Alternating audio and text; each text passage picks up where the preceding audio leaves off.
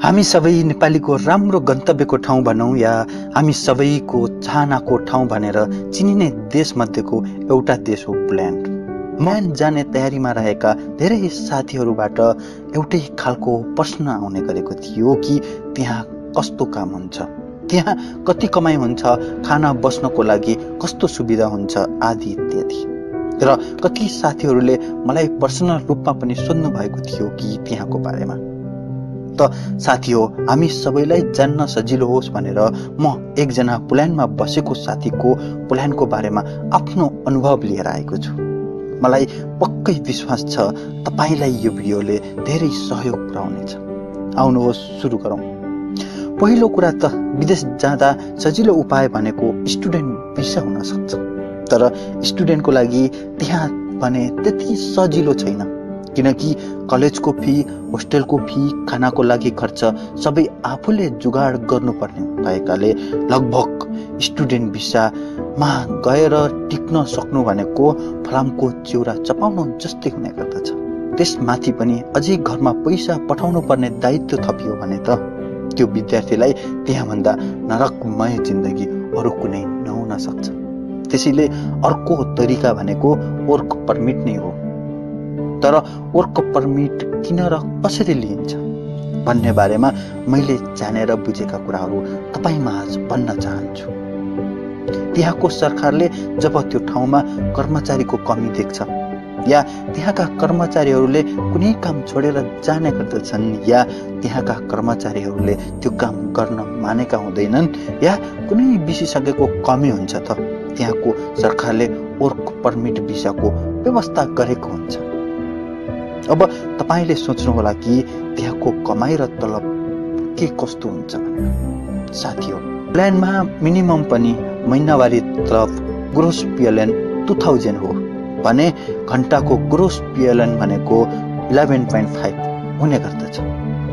पोल्यान्डमा हाल लेबर कामको लागि घण्टाको नेट पिएलएम भनेको 10 to 11 सम्म हुने गर्दछ। बाँकी त्योभन्दा बढी तलब हुनेहरू कि त धेरै पुरानो भएको हुनुपर्दछ या कुनै काममा दक्ष भएको हुनुपर्दछ। यी माथिका कुरा गरिरहँदा तपाईको मनमा यो कुरा पनि खेलिरहेको हुन सक्छ कि त्यहाँ गएर कसरी छिटो कमाइ गर्न सकिन्छ, कसरी छिटो प्यार पाउन सकिन्छ र त्यहाँ कसरी स्थापित हुन सकिन्छ, जसको लागि पोल्यान्डमा नर्मल्ली 10 वर्ष बसेको हुनुपर्छ या कम्तीमा 5 वर्षसम्म वर्क पर्मिटमा काम गरेको छ भने पनि सजिलै पिआर पाउन सकिन्छ। छिट्टै पैसा कमाउनको लागि र छिट्टै स्थापित हुनको लागि त्यहाँको पुलिससँग बिहा गरेर 3 वर्षमा स्थापित हुन खोज्नेहरूको लहर पनि उत्तिकै हुने गर्दछ र जहाँ धेरै कमाइ हुने गर्दछ त्यहाँ ठगी पनि उत्तिकै हुने गर्दछ। त्यही लहरमा कोही नेपालीहरूलाई नै ठगी गर्ने काममा पनि लाग्ने गर्दछन्। सुरुमा गएका नयाँ साथीभाइहरूको एउटै गुनासो हुने गर्दछ कि त्यहाँको दलालबाट ठगियो भन्ने। तर अचम्मको कुरा, त्यो दलालबाट जो ठगिएको हुन्छ ती मानिसहरू पछि गएर नै दलाल बन्ने होटबाजीमै लागेका हुने गर्दछन्। धेरै नै कम नेपाली दाजुभाइ दिदीबहिनीहरू देख्न सकिन्छ जसले दिन रात मेहनत गरेर आफ्नो व्यवसाय स्थापित गरेर या केही शुद्ध व्यवसाय गरेर कमाउनु भएको भने प्राय त्यस्ता व्यक्तिहरू छन् जसले व्यवसाय र सेवाको नाममा आफ्नो नेपाली दाजुभाइहरूलाई पैसा असुल्ने काम गरेको र तपाईलाई लाग्न सक्छ कि कसरी ठग्ने गर्दछन् त नेपालीलाई। आउनुहोस् यस बारेमा पनि जानिराखौँ। नयाँ विद्यार्थीहरू जो स्टुडेन्ट भिसामा आएका हुन्छन् उनीहरूलाई काम खोजिदिन्छु या काम लगाइदिन्छु भनेर ठग्ने गरेको त्यहाँ प्रशस्त मात्रामा पाइने गरेको पाइन्छ। को ठग्ने तरिका भनेको कार्ड दिलाइदिन्छु र त्यहाँको प्रक्रिया मिलाउन सहयोग पुर्याउँछु भनेर नसुहाउँदो किसिमले ठगी गर्ने पनि प्रशस्त मात्रामा देखिन्छ र कसैले विद्यार्थीलाई वर्क पर्मिट उपलब्ध गराइदिन्छु भनेर पनि ठग्ने गरेको पाइन्छ।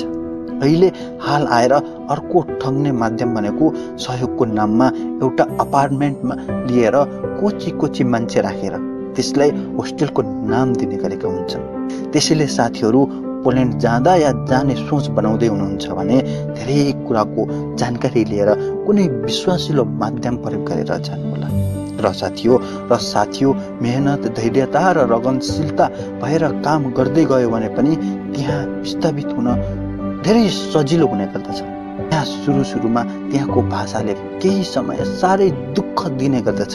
सकेसम्म हातमा विभिन्न खालको सिप भयो भने त्यही सिपले तपाईँलाई धेरै दक्ष बनाउने गर्दछ र त्यही सिपले तपाईँलाई काम खोज्न र देशमा आफ्नो जिन्दगी अगाडि बढाउनको लागि धेरै ठुलो मद्दत पुर्याउनेछ।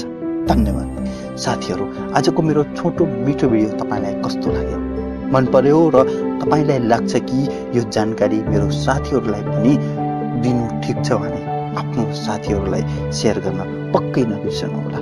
र अहिलेसम्म मेरो च्यानल सब्सक्राइब गर्नुभएको छैन भने आज नै सब्सक्राइब गर्नुहोस्, ताकि दैनिक रूपमा म यस्तै जीवन उपयोगी ज्ञानमूलक भिडियोहरू तपाईँ माझ लिएर आउनेछु भन्दै आजको यस भिडियोबाट बिदा हुन चाहन्छु। हस्त धन्यवाद।